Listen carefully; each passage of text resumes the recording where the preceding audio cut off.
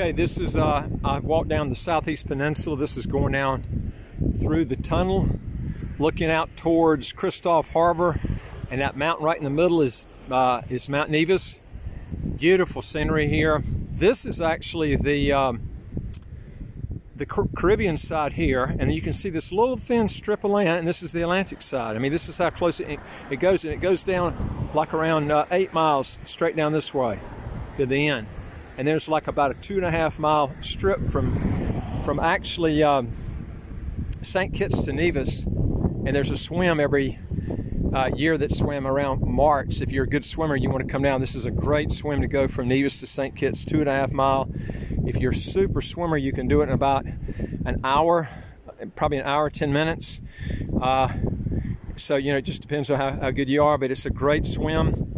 I can't tell you how it's, the waves are pretty high coming across. It's not like, you know, going out here on the coastline and just swimming, because you really have to, it's totally different when you're going across the channel there. But what I want to talk to you today also, before I do, if you want to legally get your income taxes to zero, how to get a second passport as quick as 45 days, do 3 things. Hit the subscribe button to the right of your screen. You get new videos automatically as they come out. And don't forget to hit the notification bell next to the subscribe button. And I would like to hear from you. If you got a question or comment, just put it below. And number 3 is go to our website, www.citizenshipquickly.com, if you want to get your taxes to zero or get a second passport as quick as 45 days. All right, now what I want to talk to you about, because I've mentioned this, but not in this format before. When I first came to St. Kitts, I applied for a insurance license, got that, no problem. But when I applied for a real estate license, problem, okay? Filled out 3 different forms, they conveniently lost all 3 of them, okay? Now, when you apply for what's called a restricted business, what happens is restricted businesses are businesses that you have to be a citizen to get, you know, in that type business, okay? Now, the problem with a lot of people is when they come and they try to work in a country like I mentioned before, they try to get in a business that is restrictive and they can't do it, okay? Now, I was a citizen, okay?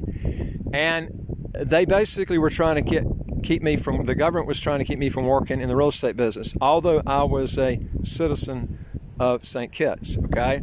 Now, where the problem came in was when the 3rd one was conveniently lost, the applications, because the way it works is when you apply for a regular license in St. Kitts, it goes to the Ministry of Finance, but restricted businesses typically go not only through the Ministry of Finance, but Cabinet has to sign off. That means it goes up to the very, very top, and they have to sign off.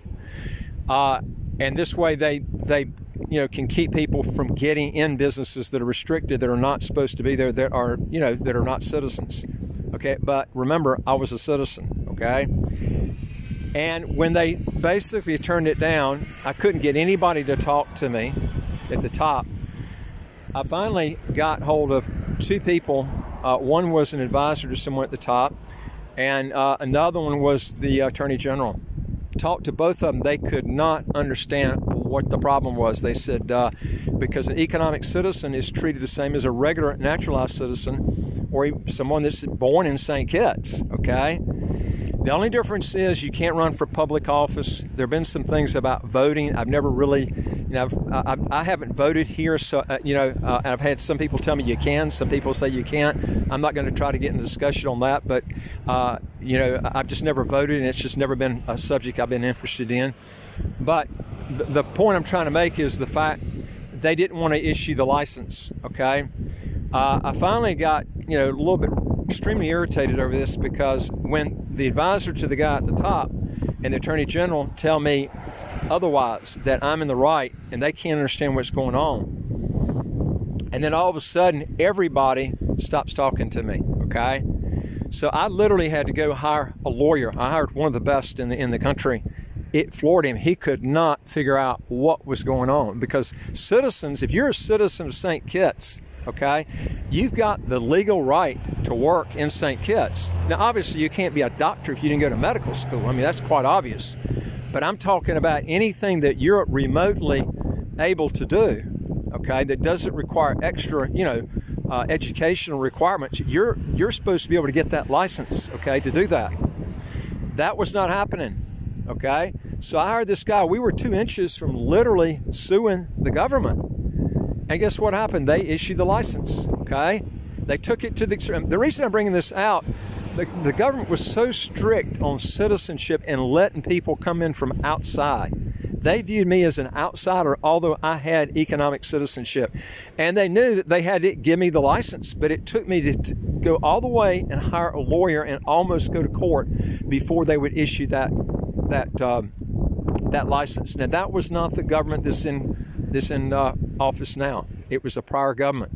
Okay, but I'm just telling you, the reason I'm telling you this is people make these international moves and they don't understand when they listen to these videos. I tell them, and it's not just here, it's other countries too. If you don't have citizenship, folks, I'm telling you, man, they protect these businesses with an iron fist.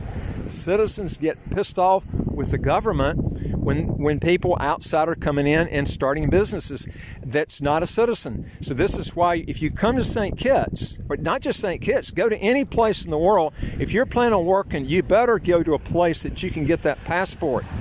That's why I did a video a while back that I said, you know, if you're not going to go through, if you're going to move to Thailand and you're still going to be working, okay, that Thai passport is very difficult to get. You're going to have to relinquish all your passports, learn Thai, which is an extremely difficult language.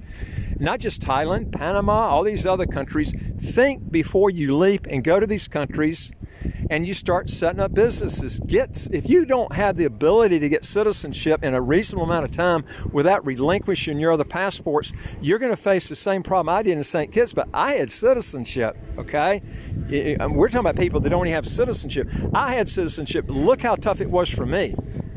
This went on for 4 years, folks. It got me really pissed off. But literally, I had to push to the limit by hiring a lawyer, and we were almost in court, okay? And they issued the license. But these are the tough things that you're going to face. And if you're not a citizen and you're trying to go to a country, and remember this too, when you go to a country, I've seen this happen so much. People get in a business, then it doesn't work out, something comes up, and they switch businesses. And now that business is a restricted business. Now they don't have the ability to get citizenship, so guess what they're going to do? Pack their bags up, take off, and move. And what this does, it ends up costing you literally thousands and thousands of dollars and a lot of wasted time. Folks, if you want to learn more, go to our website, www.citizenshipquickly.com. Hit the top bar that says apply with us, fill out the questions. Hit that bottom bar that says send it to us. We'll get back with you. We deal with over 100 citizenship by investment, residency by investment countries in the world. And folks, I still believe, as I mentioned to you before, I believe that St. Kitts has the best ball of wax out there. It's got all the negatives cut out.